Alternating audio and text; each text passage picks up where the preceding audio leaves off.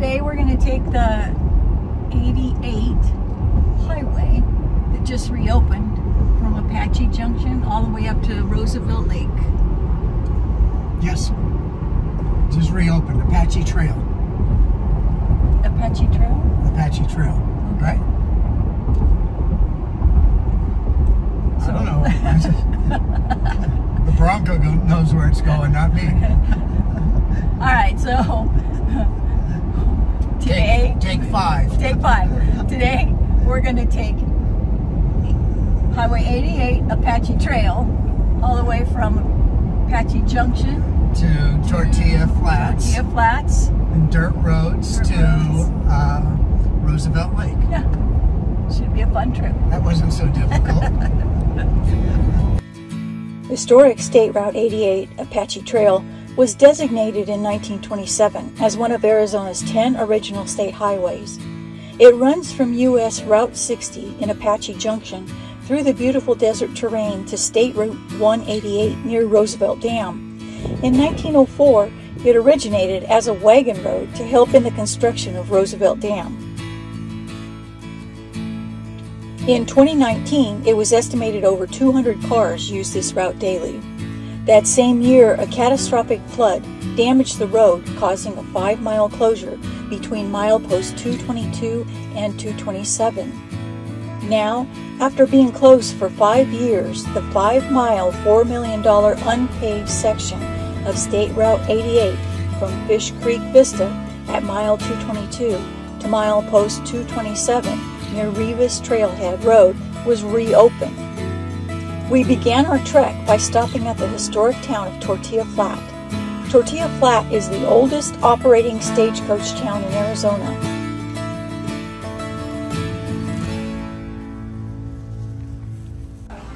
Our first stop was the Superstition Saloon, where real saddles serve as bar stools.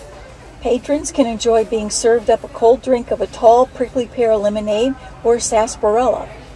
You'll see their unique wallpaper is made from real dollar bills from visitors all around the world.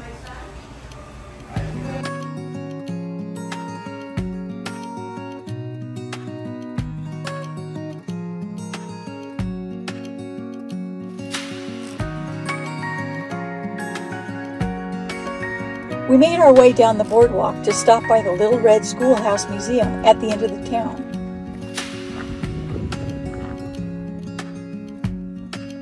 It's been completely remodeled and contains a lot of interesting history.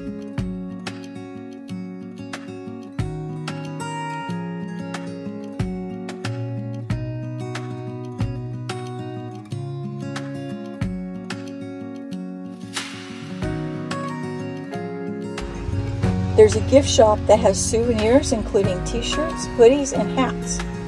They have an old-fashioned country store where you can enjoy their world-famous prickly pear gelato and homemade fudge. Here's a fun fact. One of the signs in town says population 6, and they say that's the actual number of residents.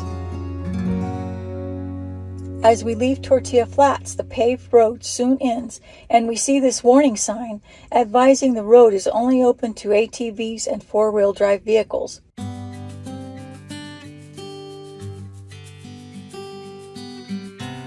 Having said that, as we were driving, I was really surprised at how smooth the gravel road was.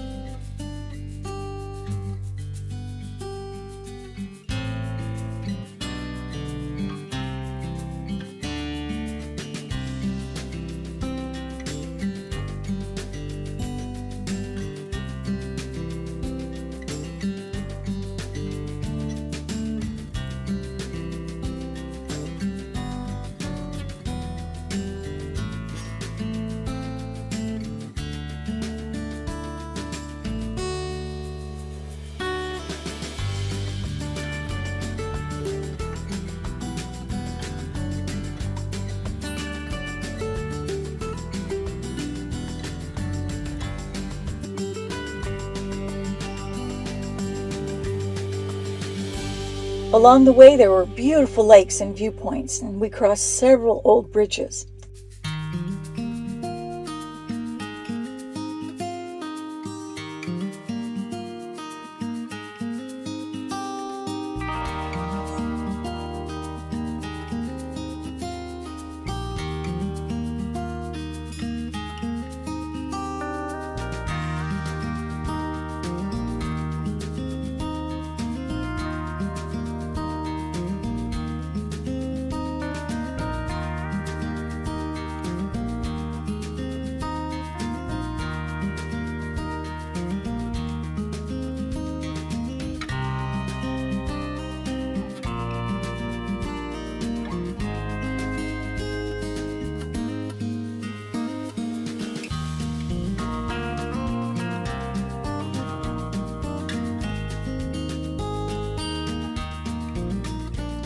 There were also intermittent stretches of road that were newly paved.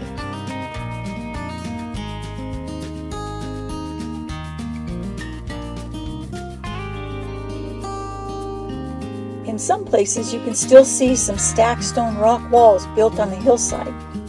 They were built many years ago to shore up the road. I can't imagine how dangerous it would have been for those workers with several hundred feet of drop-offs below.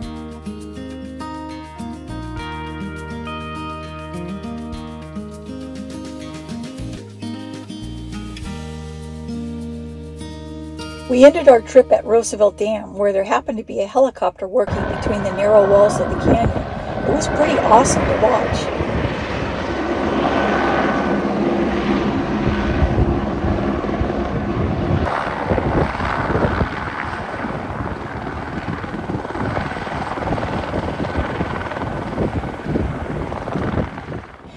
ADOT is still trying to secure federal funding for other upgrades that would make the highway accessible to other types of vehicles and able to withstand the storms.